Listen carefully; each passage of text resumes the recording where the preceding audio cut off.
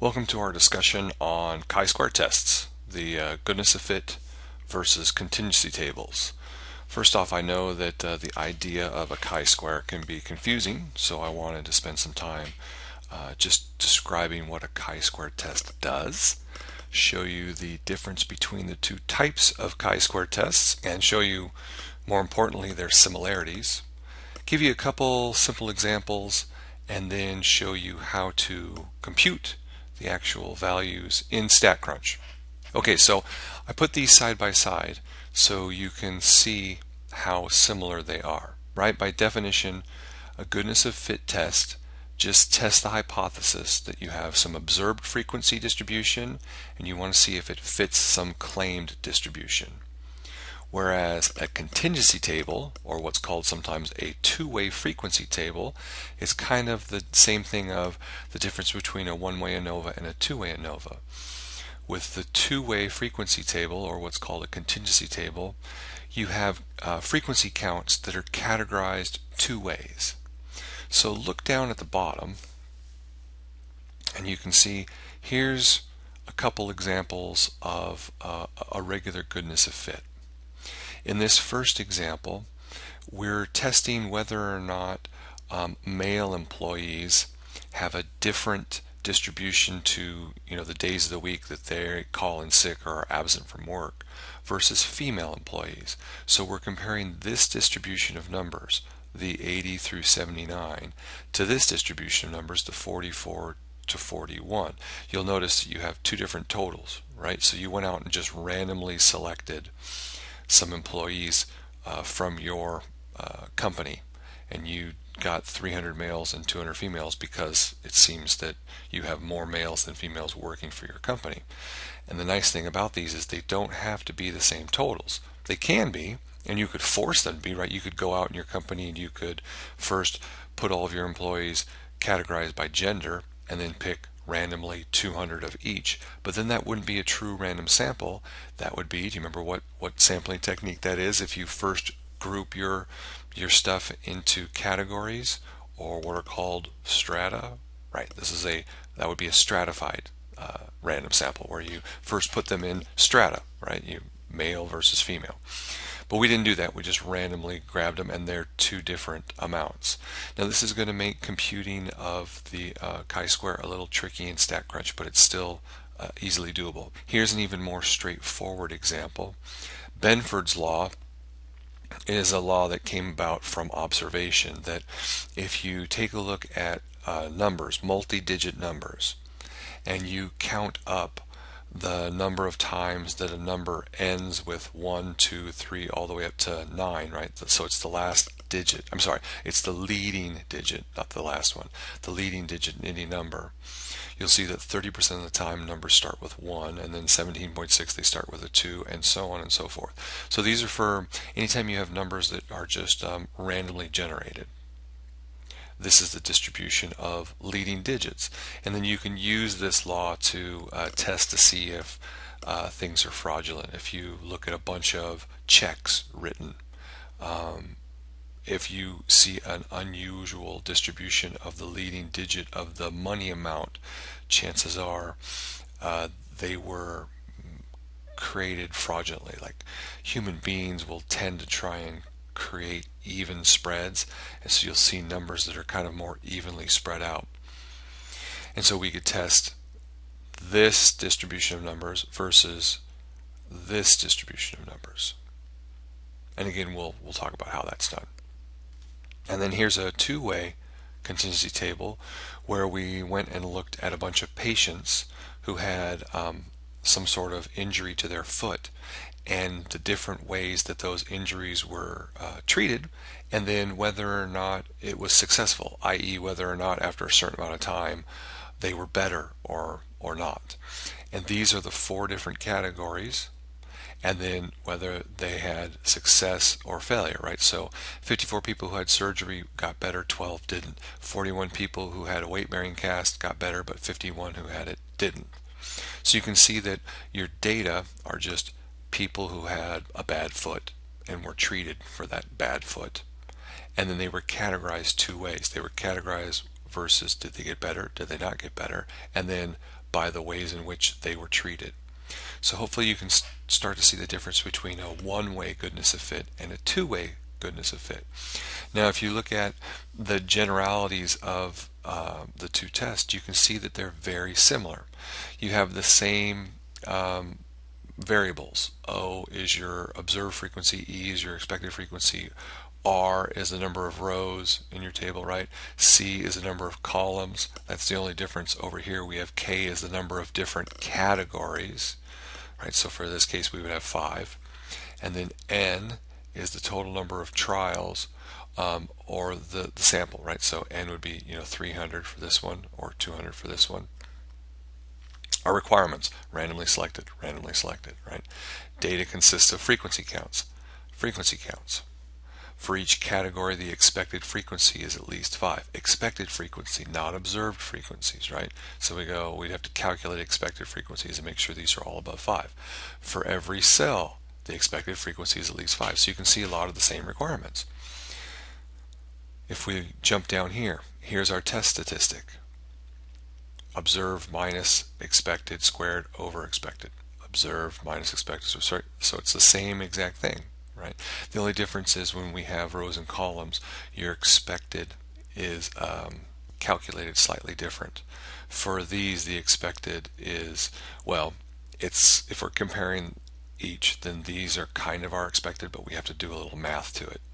These would be our observed frequencies, and then these would be our expected distributions. Okay, the null is that everything's the same, right? That the frequency counts agree with the claimed distribution. Just means that what we see in this row is a more or less mirror of what we see in the other row. For a two-way, our null hypothesis is that the variables are independent, meaning that there's no difference between the columns or the rows, right? That the row doesn't have an effect on the columns. We'll get to that in a second. Over here for our alternative, the frequency counts do not agree, right? So it's they agree versus they do not agree. Here it's they're independent versus they are dependent.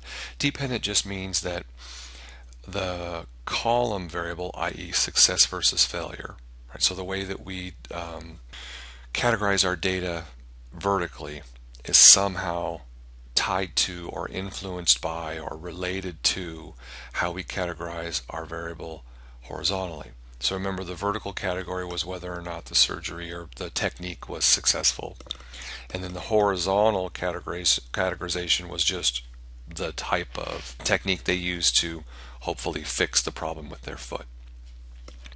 If those two things are truly independent, then that means that whether you get better or don't has no bearing on the type of treatment you're given. It basically just is random chance, no matter which treatment you get, as to whether or not you get better. Or there's something else that is so overwhelmingly influential on whether or not you get better that it overrides all these things. So like, let's just say that the power of positive thinking was so powerful in human beings that it doesn't matter which treatment you give them, a certain percentage are just always going to get better. And so you wouldn't see a big difference in the spread between success and failure across these four things because they really had no bearing. And something you could think about that would be like if you were giving people echinacea versus vitamin C versus a placebo to try and treat the common cold.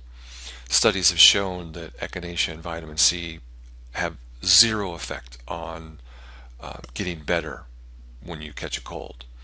So when you ran the numbers for those two, you would see no difference between echinacea, vitamin C, and placebo, because getting better or not getting better was really just determined by your immune system, how healthy you were, those types of things. Okay, so those are the differences between the two tests, and we'll get into the nuances more later, but I wanted to just give you a simple quick example of how the two differ so you can be thinking about when to use one versus the other.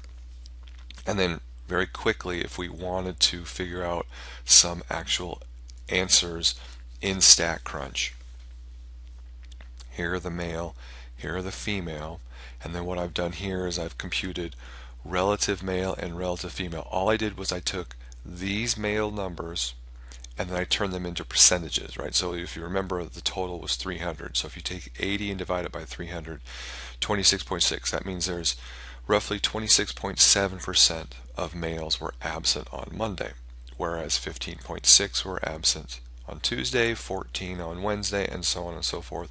Did the same thing for the female.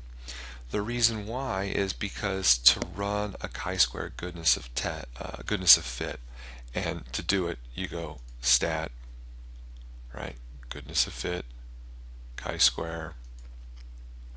It asks for where are the observed. All right, so I'm going to start with the males as the observed, and then where are your expected. The nice thing about this is if you just want to test whether or not males are absent on with the different frequencies for the different days of the week, you know, like you think they're absent more on Mondays and Fridays, then all you have to do is tick here and it computes it as if the observed are just an equal distribution across the 5 days of the week. And then if you compute, you would get this one down here, and you'll see that the expected are now all equally 60 because there were 300 total. So if they were even, there would be 60 on each day.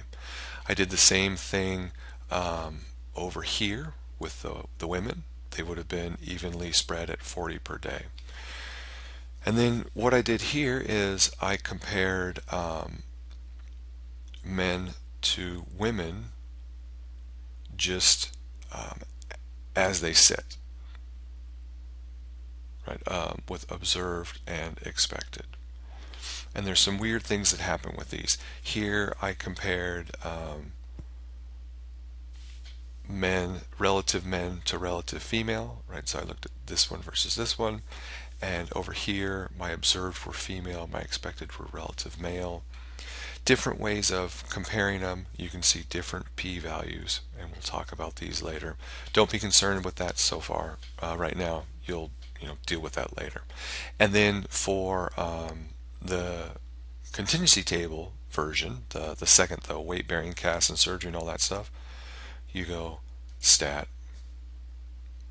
tables, contingency table with summary, right? Because I know that feels like that's data, but it's not. Data would be raw data where you actually just had hundreds and hundreds and hundreds of rows of data, and then each was categorized. Was it a success? Was it a failure? Did they have surgery? Did they have this? But we don't have that. We have summary. You have to select the columns where your numbers are, right? And you can see that those are successes and failures. So if you go success, hold down control, failure, and then you have to tell it where the row labels are.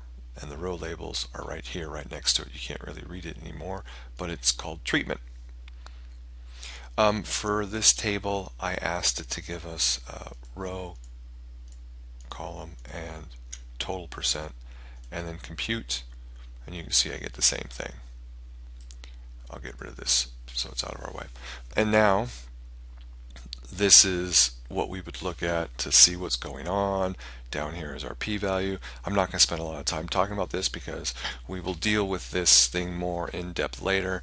This was just an introduction to the difference between the two and then how you can run it, and then we'll deal with analyzing it in other videos. Okay, hope that helps.